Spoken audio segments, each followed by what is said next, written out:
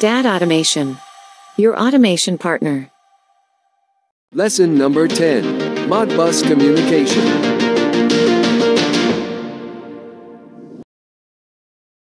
In this lesson you are learning about what is Modbus RTU communication, what is CM1241 module, how to configure CM1241 module, practical example of power analyzer's data reading. Consider RS-232 data communication. Our previous lesson you have learned about how to communicate with weighing scale to read weight data in industrial setting, where point-to-point data transmission was experienced and only one module could be connected to PLC port. For instance, if we need to connect many devices into PLC, RS-232 system would be very complicated and we have to assign many ports. Practically this method is not cost-effective due to PLC limitations and more cable requirement, as well as acceptable distance between DTE and DCE is limited and data transfer rate also limited in this system. Therefore, RS-485 data communication system is extensive used in industrial environment to communicate with many devices. Modbus RTU is one protocol, which is using in this communication system. In Modbus network, PLC is called as the master. It is the leader of the communication system to read data from other communication devices. These connected communication devices are known as slave devices.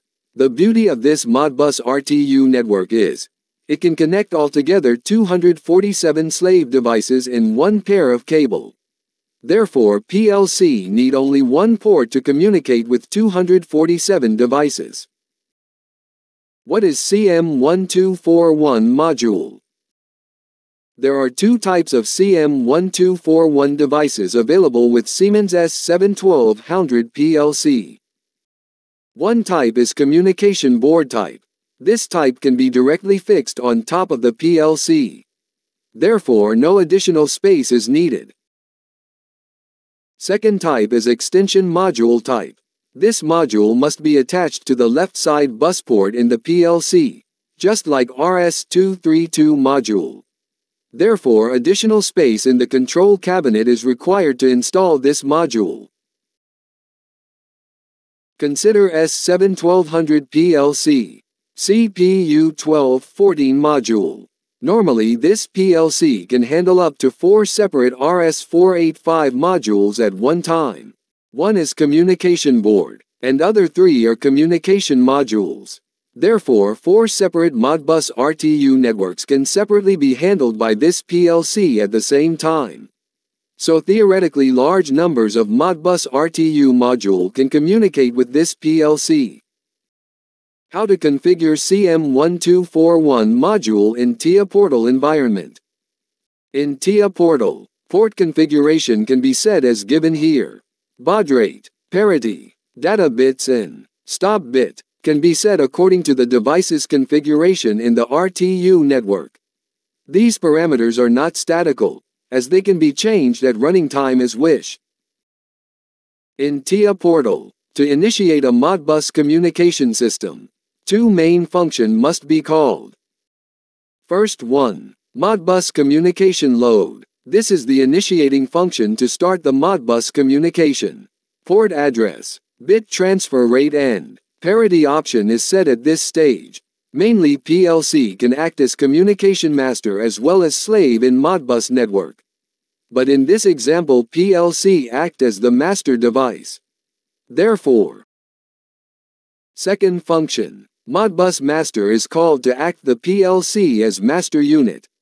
Changing the parameters of this function, we can communicate with many devices and data addresses. Let's consider our practical example.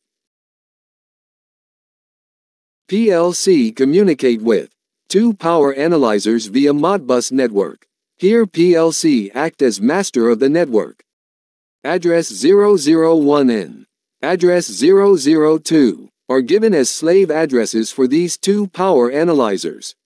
Wiring connection of this network is limited only for 2 in. Both devices can be simply connected with the same loop.